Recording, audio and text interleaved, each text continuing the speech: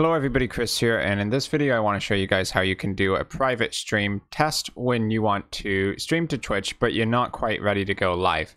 So the main site that you're going to want to use for this is inspector.twitch.tv. And what you'll be able to do here is to make sure that your upload bitrate and your settings are going to be good for streaming to Twitch and that you don't run into any major issues ideally. If you do a stream test, one of the ways you would know you ran into an issue is if after your test unstable events pops up here.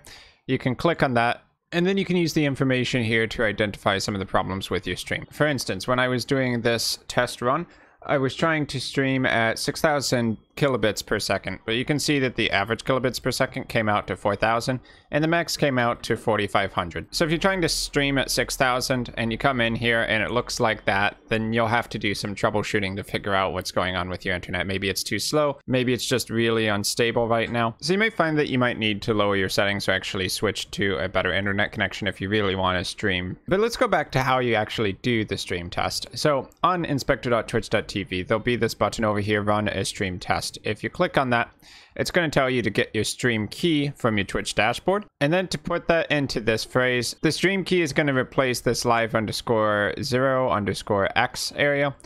And then after that, you put question mark bandwidth test equals true. So to get the stream key, we just go over to the Twitch dashboard. I'll right click this and open in a new tab. So that'll bring you to your channel settings. So you want to copy this number over to Streamlabs. So if we click on Streamlabs, we can click on the settings and then we go to stream. And on this tab, we want to choose stream to custom ingest. So at the top, you'll get a warning that if you do customize the settings rather than using the defaults in Streamlabs OBS, it may kind of mess up with things.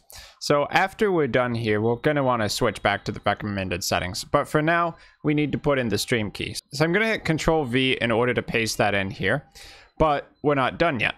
So if we go back over to the web browser and we go to the Twitch Inspector, we need to grab this question mark bandwidth test equals true part. So Control C to copy that.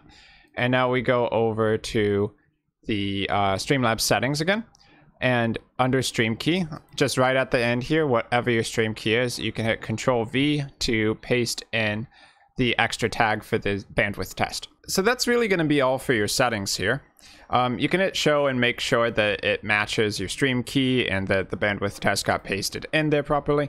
And then you can go ahead and hit OK. So now when we hit go live, it's going to be sending the data out to the Twitch servers, but it's not going to publicize your stream onto your Twitch page. So when we hit go live here, we'll have the stream info box pop up. It's not really relevant right now because we're not really streaming. So let's do confirm and go live just so that the Twitch server can start receiving the data.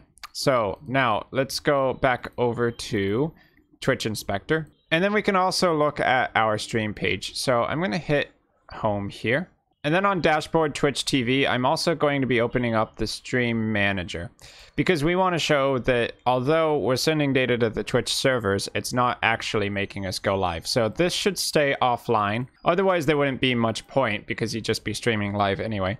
But if we go to Twitch Inspector, we can see that it is now receiving the data. So for 29 seconds here, it's saying it's stable at 5,900 kilobits per second. So that is much better than these other stream tests. The idea if we pop open Streamlabs OBS is that our output upload bitrate should be close to our settings. And the settings I'm using for Twitch TV are 6,000 kilobits per second. If we open up the settings here, we can see that. And output 6,000 bitrate. So right now, these settings are actually looking pretty good. We're not getting any dropped frames. The FPS is good. The CPU usage isn't too high. And we can go over back onto inspector.twitch.tv and confirm that everything is looking good.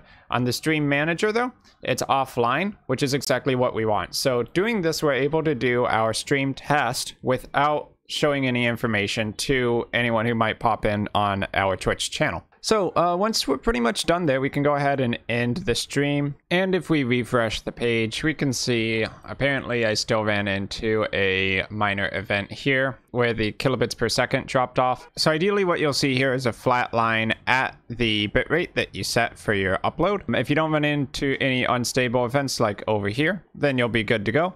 Otherwise, you'll have a little bit of troubleshooting to do. So at this point, you should know how to do a stream test to inspector.twitch.tv without actually going live onto your Twitch channel. So I've been Chris, thanks for watching, and I'll see you guys in my future video content.